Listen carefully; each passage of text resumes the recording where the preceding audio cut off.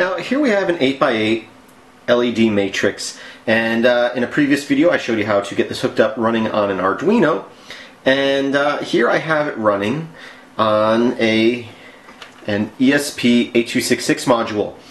So right now it's just playing the default text, but I can send HTTP requests to this and change the text with ease. So let's have a look at that. Now the ESP is hooked to my local network through Wi-Fi, and it's set up as a basic web server, so I can send HTTP requests. This is the address of that, and if I don't put anything, it just defaults back to the default message. So that's how you kind of clear it out if you want to go back to the default message. But I can pass it this variable of MSG for message, and I can give it a message like, "This is cool."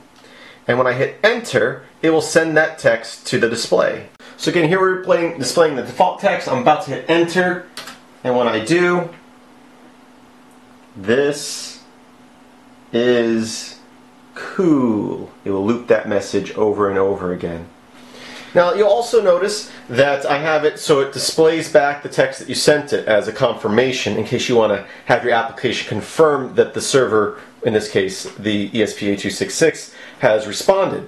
Now I'm doing it through a web browser here. The great thing is any device, phone, tablet, desktop, laptop, routers, basically all computers are connected to networks nowadays and can do simple HTTP requests. So another example of something that we can do is like this here. I can use wget if I wanted to write a shell script to control that message. So I can have a computer, it can be anything from a wall plug, your smart thermostat, your router, or a desktop, laptop computer, running a script that can just send a wget or a curl command. So in this example I'll say hello from the shell, and of course I want to spell things properly. Move this over. There we go.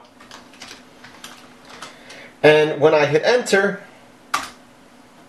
you can see that it sent the message. So now let's have a look at our screen here. And you can see that it says hello from the shell. And it's pretty much instant, a fraction of a second for it to communicate this way. Now you might look at, and you see that I have the ESP8266 board here hooked up to the computer through USB. That's just for power now. We're not communicating through that. We're actually communicating through Wi-Fi. This little chip has been programmed to connect to my local network. When I flashed over, the SSID, which is the name of my network, and the password for it, the passphrase. And so it's connected, and it's just sitting there as a web server waiting for requests. And when it sees one, it goes ahead and updates the string that is being sent to the screen here. So this is a great way, and again, these little matrix screens can be hooked up in a series, so you can have a bunch of them hooked up and make a long message if you want. You can have yourself a little marquee, and with a little chip like this, and this is actually one of the larger size ones. Actually, yeah, this board is actually a lot larger than any other ESP I have.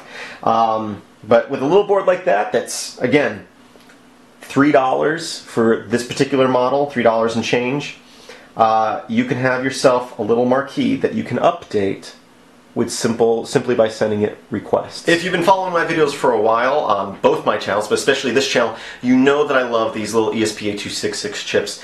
They're cheap, they're small, they're low power. Well, compared to a lot of microcontrollers, are actually high in power, but they run on 3 to 5 volts depending on the model you get, and they're just so small and cheap. And if you know me, I love being able to do things through a web interface because it just works out of the box with everything. It doesn't matter whether you have an Android phone, a Windows phone, an iPhone, same with your tablets. Doesn't matter what you're running on your desktop.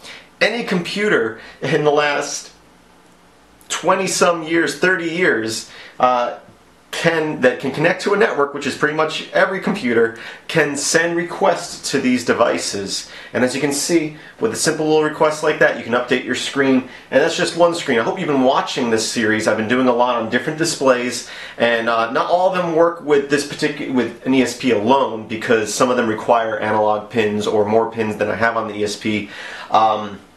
But a lot of them that only need a few pins for communication can work through the ESP and you can update them.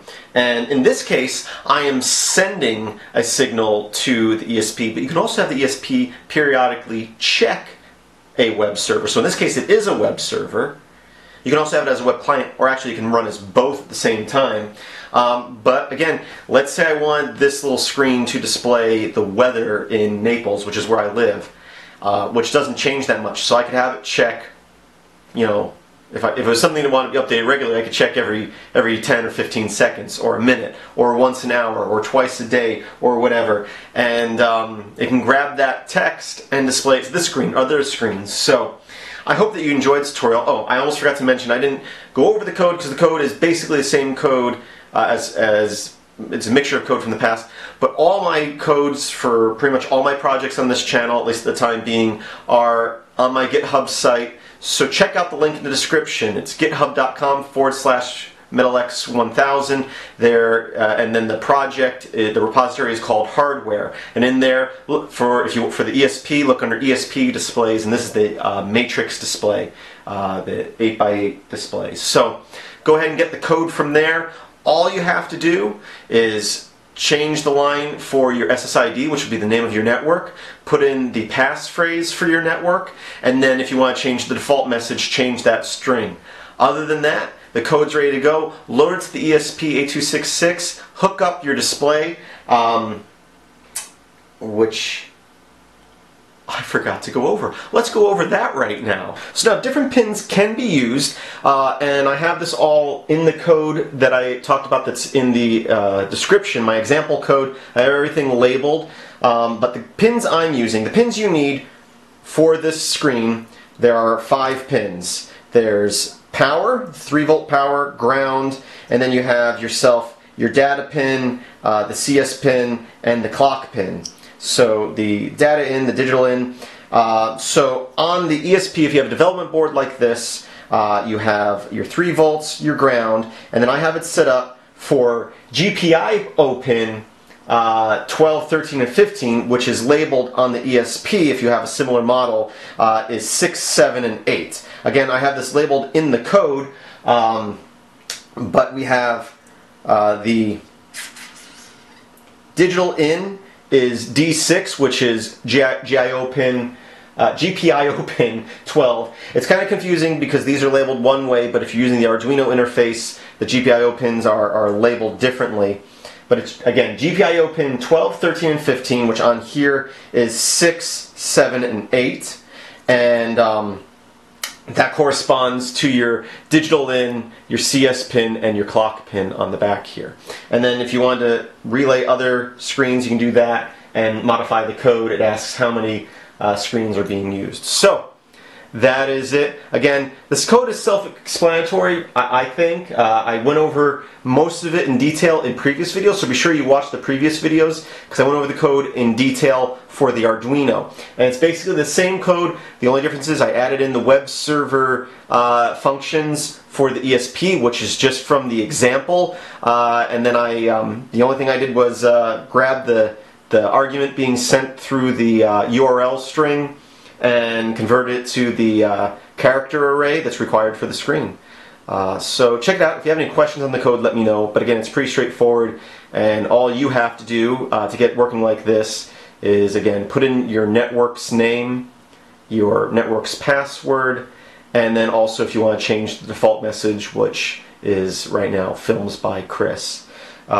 Which is my website. Yes, my website, filmsbychris.com. That's Chris with a K. There should be a link in the description to that. Again, a link to my GitHub page, as well as a link to my Patreon page, patreon.com/MetalX1000. If you like my videos and watch them a lot, think about becoming a supporter. Even $1 or $2 a month is very helpful. If you can't help support me financially, be sure to like, share, subscribe, and comment. All those things are great, especially sharing. You know, if you can get more people watching my videos, that helps me out a lot.